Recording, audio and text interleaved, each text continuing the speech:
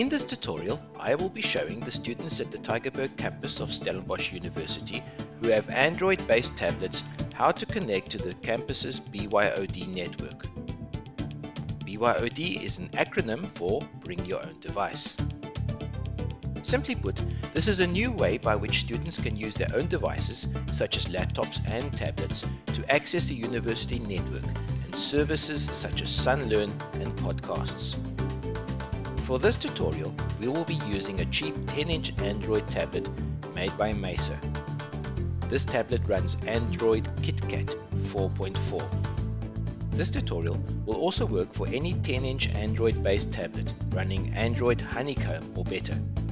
The BYOD system also supports Windows laptops, Apple MacBooks and iPads.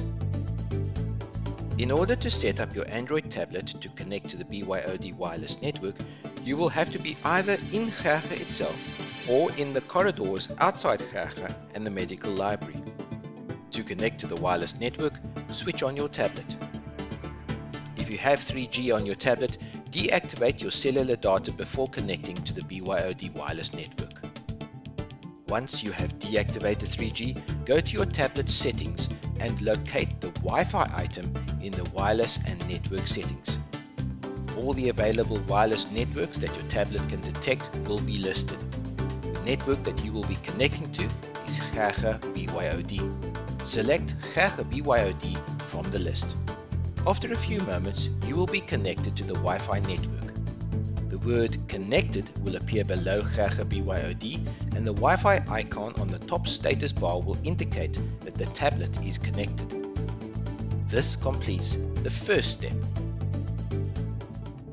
Once you are connected, you can now open up an internet browser such as Firefox or Google Chrome or whatever is installed on your tablet. Once the browser is open, go to any website or address. It doesn't matter which one. For the purposes of this tutorial, I will go to google.co.za. As you can see, you will be automatically sent to the Gerge network landing page. Click on the link just below the grey welcome bar that says, "Please click here to connect to the Gerge network." After a few moments, this page will appear. Fill in all the required details.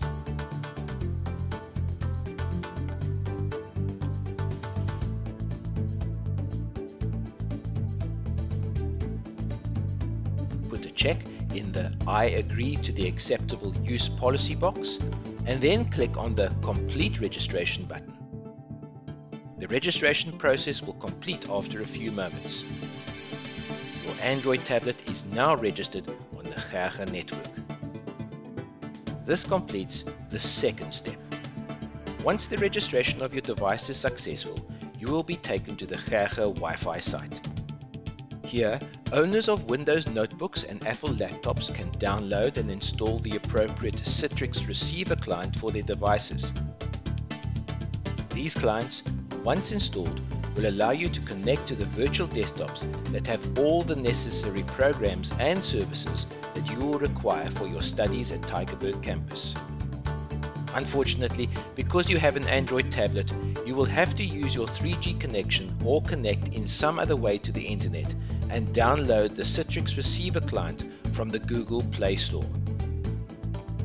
Installing the Citrix Receiver client from the Google Play Store is a simple process.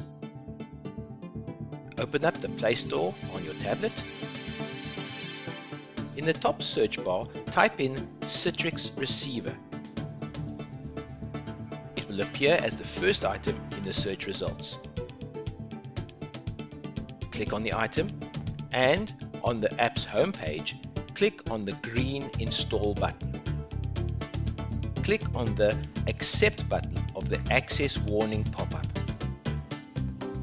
After a couple of minutes, the Citrix Receiver client will be installed on your tablet and an icon will be placed on your home screen.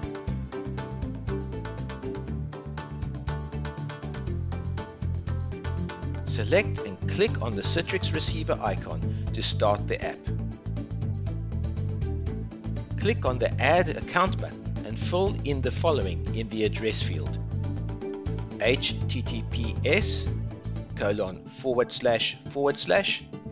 stbcitrix.sun.ac.za. Tap on the Next button.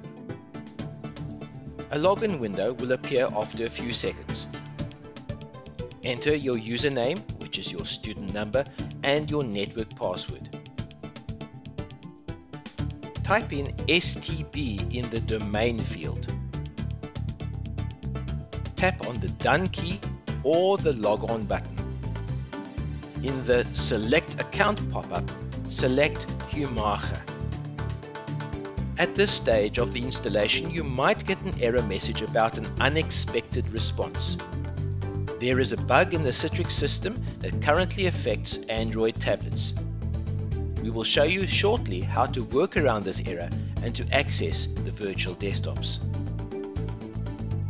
The Citrix Receiver client has been successfully installed on your tablet, and this completes the third step. You will have to connect to the BYOD wireless network each time you want to access the general desktop with your Android tablet. Follow the same procedure as you did at the beginning of this tutorial when you connected to the network for the first time. After the Citrix Receiver client has been installed, and to work around the unexpected response error, you will have to run an internet browser such as Firefox or Google Chrome. We recommend Google Chrome. Type in https://stbcitrix.sun.ac.za in the Search or Type URL field of the browser. Tap the Go button on the keyboard. This Citrix logon page will appear. Enter your username, which is your student number, and your network password, and tap the Log On button. You can choose to save your password or not on Google Chrome. This page will appear. Click on the General Desktop icon.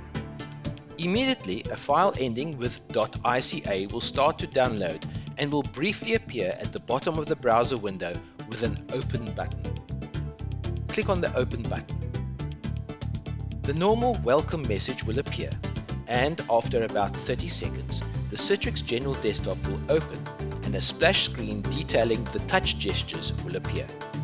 This is the same desktop that you can access from the computers in Gaga. This completes the fourth step. Should you be unable to find the .ica file that was downloaded when you logged on to the STB Citrix web page, then you can open up Google Chrome again and click on the settings icon denoted by 3 dots on the top right corner of the browser. Select the Downloads item in the pop-up menu. Look for the file ending with .ica and open it up by double-clicking on it. This will open up the Citrix Receiver client and load the Citrix General Desktop. This concludes the tutorial. If you want to learn more about setting up Windows-based devices, click here. If you want to learn more about setting up Apple MacBooks, click here. If you want to learn more about setting up Apple iPads, click here. If you have any questions or are unclear about some aspect of BYOD, please contact the Gaga personnel during office hours. We will be glad to help. If you found this video useful, be sure to give it a thumbs up and spread the news about BYOD.